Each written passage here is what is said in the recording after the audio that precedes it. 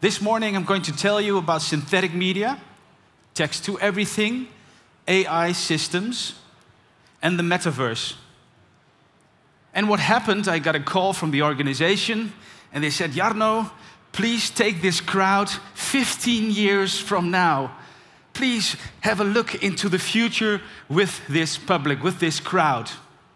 So what I did, 2 weeks ago, I went to my office, took my crystal ball, looked inside the future 15 years from now, and I'm going to take you back into the future, November 2nd, 15 years from now, the year 2037. So this day, 15 years from now, Elon Musk is an old man, and he is now the President of the United States. On this day, 15 years from now, he will have a meeting with the Minister of Foreign Affairs of the Netherlands, Siewert van Linden. And 15 years from now, as I have seen in my crystal ball, Mark Zuckerberg is explaining to his stakeholders why he sold his company Meta to ByteDance TikTok. 15 years from now, nobody will remember who Gary Vee even is. He's now selling toys in the streets of New York. We will all be using Dogecoin. And finally, the Grammarly advertising has stopped on YouTube.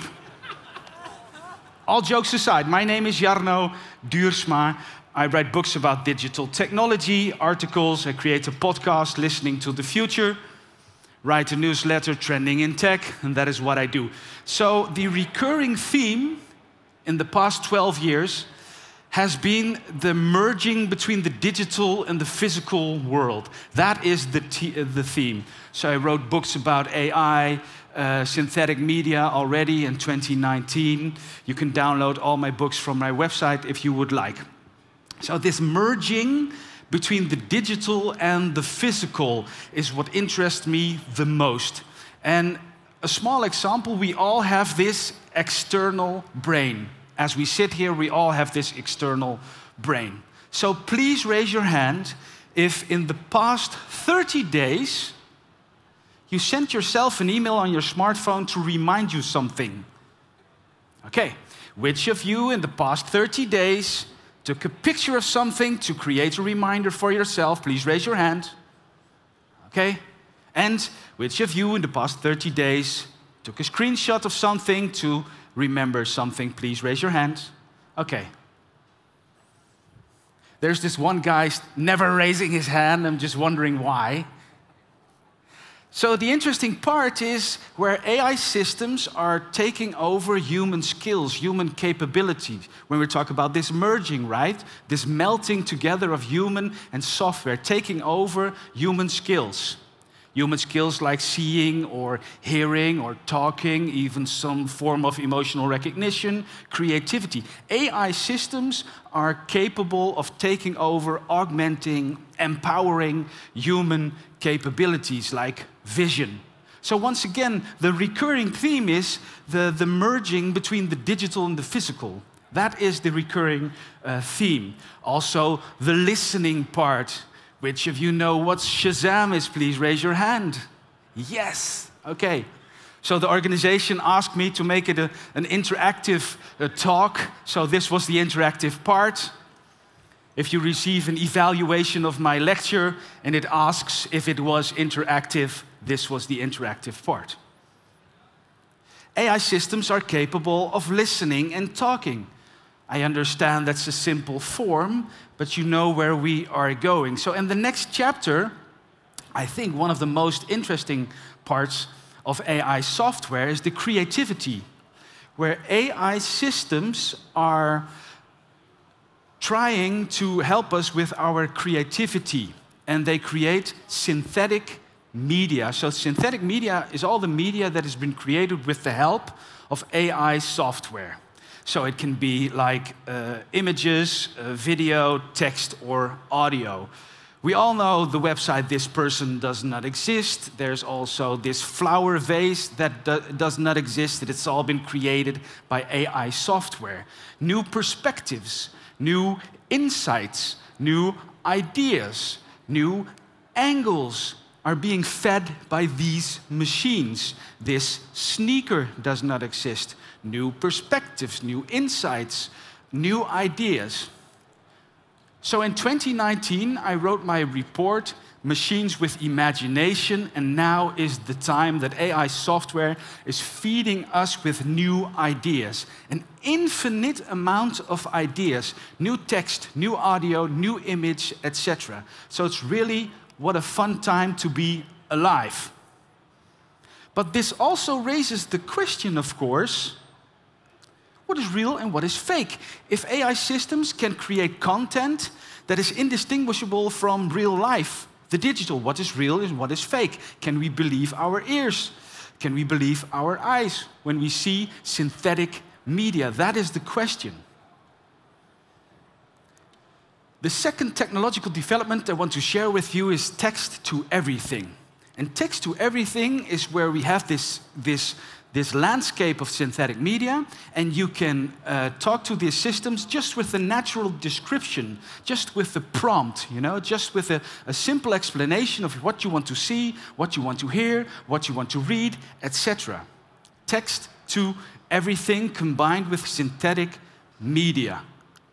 Small example is this text to text. This is a website called Writer.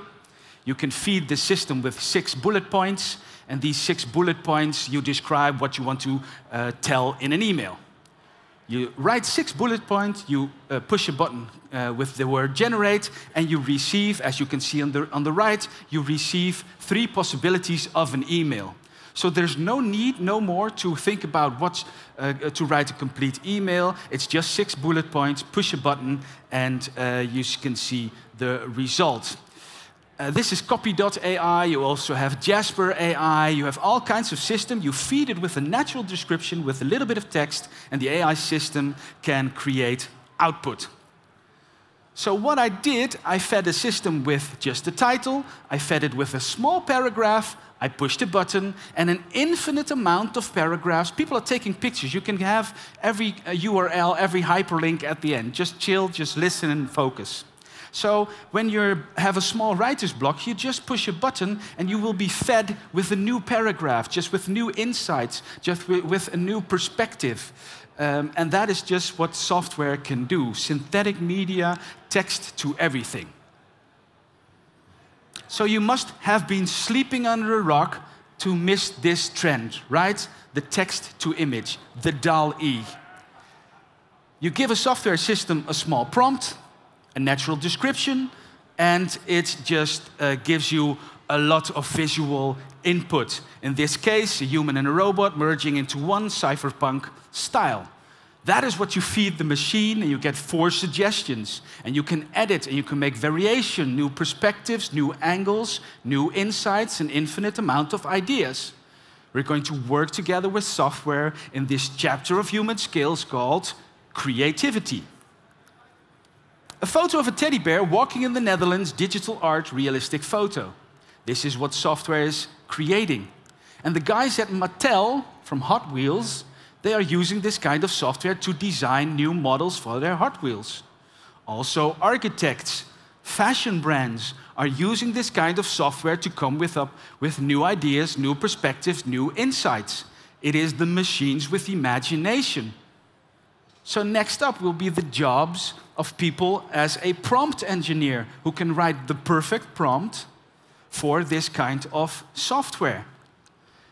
Next up is synthetic media and cover image. So you paste your blog into this website, Stock AI. You paste your blog in the lower part. You push a button, you wait 20 seconds, and you have a cover art image for your blog. How fantastic would it be if it would be integrated into WordPress system?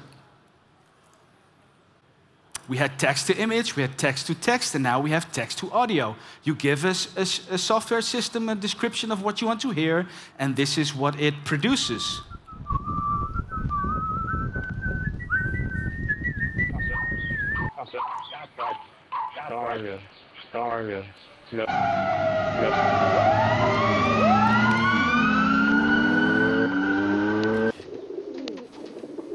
Text to audio. Next up is voice cloning, of course. Last year, I had my voice cloned.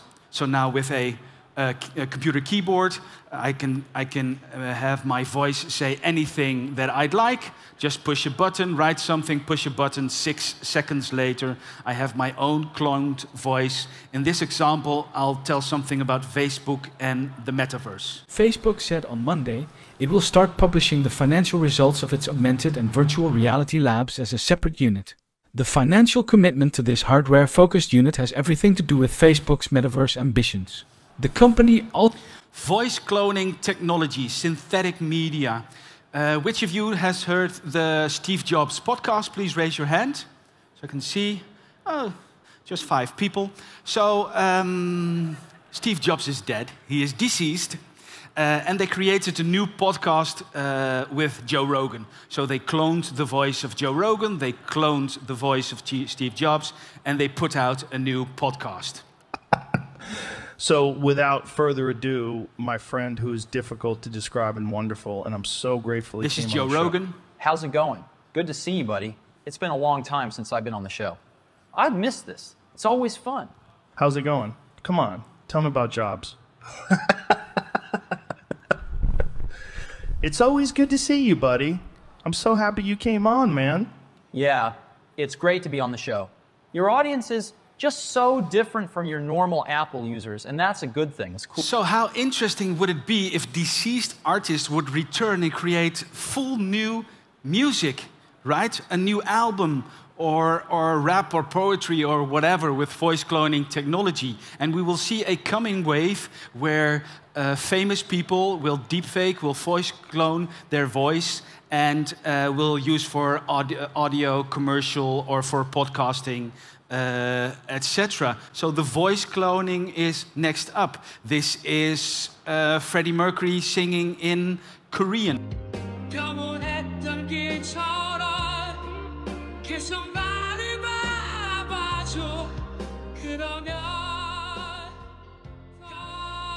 Yeah, so Freddie Mercury was a very famous singer in the past century.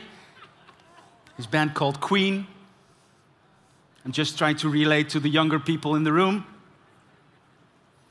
For every generation, my talk is suitable. So next up is when you have an audiobook or a podcast that the cover art, the images are being automatically created by AI software. So we have text-to-text, we have text-to-image, we have text-to-audio, but we also have text-to-video. This is a box, a magical box. This box can make any idea real.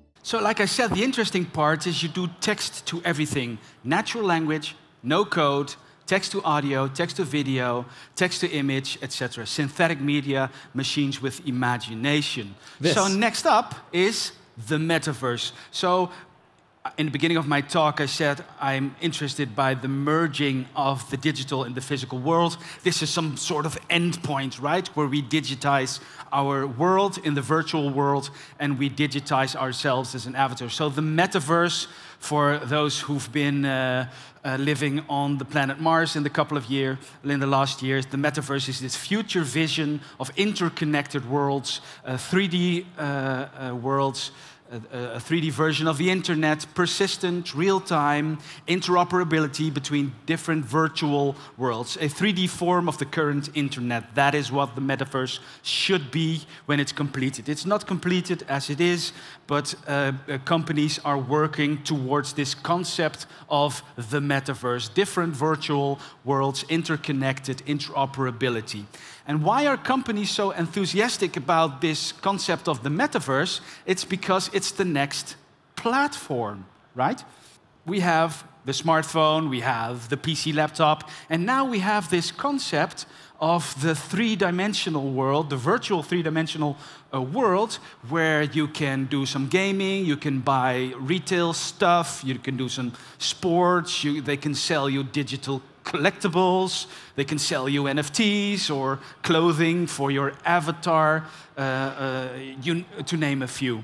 So that is the concept of the metaverse. It's a rather abstract concept. So also for the older generation, I created an example from a long time ago. It's like a world, a physical world, and then you have this mirror world that is not real, but it looks a little bit like if it's real. And you can go from one world into the other, and it feels real, but yet it is difficult. The metaverse will be the YouTube for the social experience. So what you do is you go from one world in the other, and then you get an idea from another suggestion, and you will go to a new virtual world. So the last part of my presentation is about the combination of these three technological trends that I have discussed. The metaverse, synthetic media, text to everything. So please have a focus and walk along as I try to describe what is going on. I think a couple of years from now, there will be this meta reality. And not the meta of the company, but in meta in a higher sense. So this meta reality where you'll be standing in your living room, in your pajamas, I don't care, with your VR goggles on, and with this speech to text, text to everything, you will be able to create the world as you like. You can use your voice to create a landscape, a city, moving parts, moving people, as we have seen with text to video. So with voice commands, you can create this world around you in your virtual reality with sound, with images, with video, etc. So you will be the god of your own world, the center of your own world. And for the people in the room, a lot of my slides indeed have been created by DALL-E, as you can see.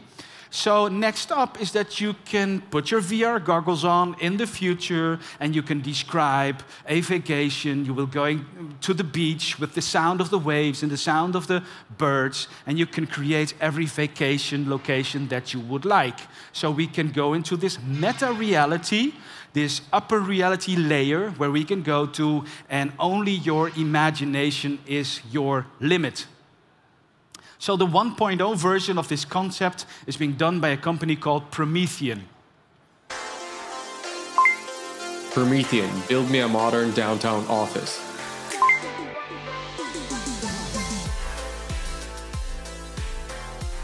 Load nature background.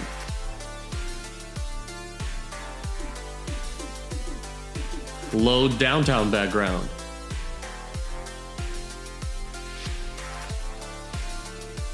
Color the wall red. Snap to the wall. Center the picture frame on the couch.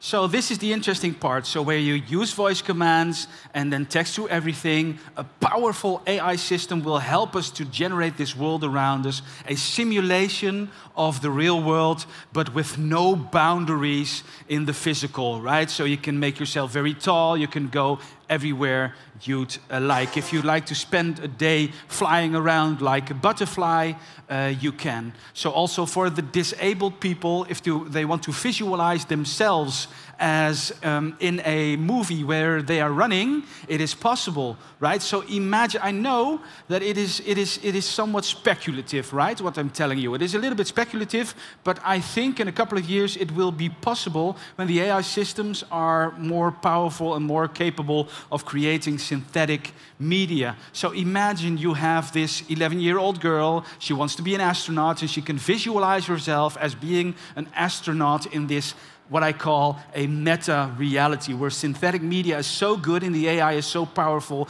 that we can create a world around us. So how interesting would that be? You can play with time, you can play with reality, you can go from the past into the future, whatever you like, whenever you like. I can even transport myself to the late 70s, beginning of the 80s, in my childhood home. that I know very well. I can describe it to the AI system in the future, and I can observe myself as a young boy in the beginning of the 80s in my childhood home, and I can observe myself, and maybe I can see what I was doing back then. So only your imagination is the limit in this one when the AI systems are powerful enough and the synthetic media is good enough to create a realistic surrounding. I'm closing with a couple of difficult questions. So the first difficult question is, please raise your hand if in the past 30 days you have been to VR Chat, Decentraland, or Crypto Voxels. Please raise your hand. So that's my point. I saw 4 people raising their hand. That's not enough. If this concept of the metaverse is going to be huge and big and the next phase of the internet, well, clearly it hasn't enough benefit, or the UX, or people are just not understanding what the concept can be. Which of you, please raise your hand, has VR goggles at home?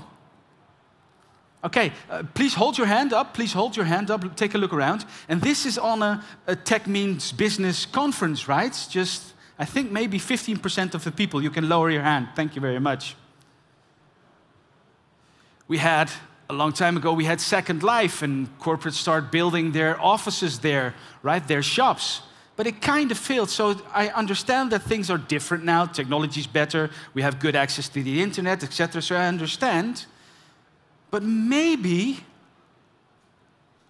we're not just that fond of these virtual worlds, or maybe not yet. And I think we have to ask some critical questions about big tech entering this metaverse concept, right? Because I wrote a book in 2012 about social media. I was very enthusiastic about the concept of social media. I was naive, thinking that social media would change the world for the better, that gaining insights from one another would be the main benefit of social media. Boy, was I wrong. I was naive. I was optimistic. So we must prevent that the only thing that is relatable now is this optimism. So I think we can be critical about the concept. We must prevent that there will be some corporate metaverse with the only goal is to steal your data, sell you digital stuff that you don't want to have, and steal your biometrics also along the way. So another difficult question is that, as you can see in chronological order, as you can see, analog, social media, deepfake, metaverse, as you can see, we're getting more disconnected, more detached from our physical analog self by maintaining in the digital world for so long. So we must prevent that we as a human species are detaching ourselves from our physical body, you know, where your senses are, where your emotions are, and we must prevent wandering off in the digital world for too long. Also, because in the physical world, we have our problems, right? We have poverty, we have climate change, and we have war. So why would we spend all these billions of dollars on this metaverse concept whilst in the physical world there are current problems? And not only current problems, this was in July this summer. I was sitting on a bench in the proximity of the city of Groningen. I'm not going to tell you where this is because I don't want you to go there. It's just my space. And I was sitting there and I could hear the sheep. They were eating the grass. I could hear the sound the sheep were making. I could hear the wind and the sun on my skin and the wind in my hair. And I could hear the river, the sound of the river in the back. And it was just such a perfect moment because everything was synchronized. I was so in the here and now in this physical world, and I knew at that point for sure there will be no digital world that can copy this feeling of being in the present, in the here and now, so interconnected in this physical world with nature, with all the elements, everything that I was sensing and everything that I was feeling. So as steps are taken towards building the metaverse, then we mustn't stop trying making the real world beautiful and exciting too. Thank you very much for your time and attention. If you'd like my URLs, my links, you can visit my website, you can scan the QR code, you can leave your email, and it will be in your inbox. Once again, very much thank you for your time and attention.